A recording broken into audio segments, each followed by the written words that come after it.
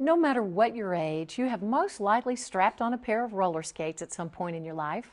Memphis Magazine's history and trivia expert, Vance looks back at the glory days of roller skating in the Mid-South. He might not be able to do a perfect triple axel anymore, but he can take us back to when rolling on the river had a whole other meaning.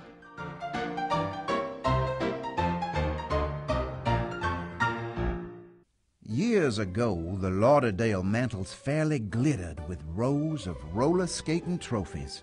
In fact, hardly a month went by that an issue of Skating News magazine didn't feature some member of my family displaying their skills on the polished maple of Memphis area rinks.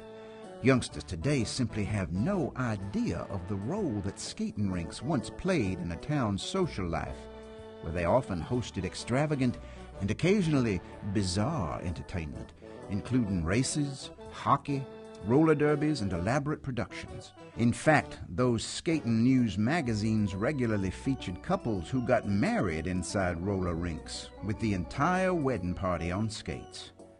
And the Lauderdale Library still has roller skating catalogs that offered all kinds of wonderful products, including special skates for dogs, monkeys, and even trained bears.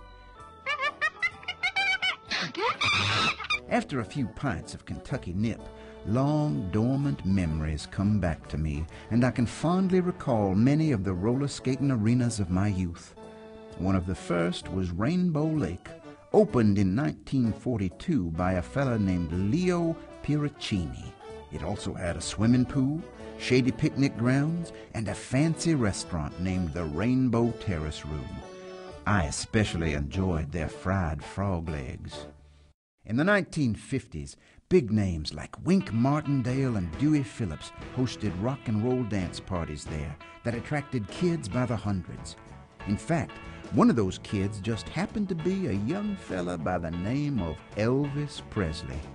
The Rainbow Rollerdrome was where he met his first girlfriend, Dixie Locke. And when his hit record, That's All Right, took off like a comet, he brought it out to Rainbow, where Leo played it over and over for the future Kings fans. In 1955, Leo decided to open a new establishment in East Memphis, Skateland. Drivers on Summer Avenue could hardly miss this stunning building. A front wall of solid glass, big red neon letters spelling out Skateland above the entrance, and, best of all, 3 huge white skating boots, complete with spinning neon wheels perched on the roof. Inside, everything was ultra-modern, with sweeping trusses of laminated wood holding up a dome that soared over the largest rink in town. A neon signboard at the back gave skaters their well-known instructions. All skate, trios, ladies, grand march, and when your hour-long session finally came to an end, skates off. It was a truly magnificent building, but for some reason the first Skateland didn't last long. In 1963, Leo sold the building to the Big M discount store chain. He built another, smaller Skateland practically across the street, but had the good sense to take those wonderful neon signs with him. Now, about this time, another local skating family got into the act. The husband and wife team of Tony and Caroline Morelli, who had won trophies all over the country, opened Skate Haven out on Brooks Road. Judging from old newspaper and magazine ads, it was more than just a place for kids to spin their wheels. One year, for example, Skate Haven presented the Skatin' Fantasy of 1964, with big production numbers, specialty acts, and even something they called fantasy fairs. My goodness, it must have been quite a show. Other rinks opened in Fraser and Bartlett, in South Memphis, and the fairgrounds. But most of those old arenas are gone now. Rainbow Lake was turned into a food processing plant for ponchos. The first Skateland has housed various stores over the years, most recently a Dollar General CK. The second Skateland, still adorned with those great skating signs, closed a few years ago after a fire. And the last time I looked, Skate Haven on Brooks Road was a nightclub.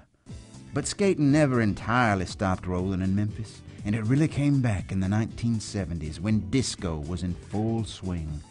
disco balls, strobes, and even skates with lighted wheels provided plenty of pizzazz. And today, though there aren't that many rinks around town, a whole new generation has taken part in roller derby. The sport has actually been around since the 1930s, but it still looks mighty fun, though perhaps a bit rough and rowdy for my taste. I confess I've watched some of their bouts, and I'm halfway tempted to get out of my lazy boy and show some of those derby women some real skating moves. Just as soon as I can get my old skates out of the pawn shop.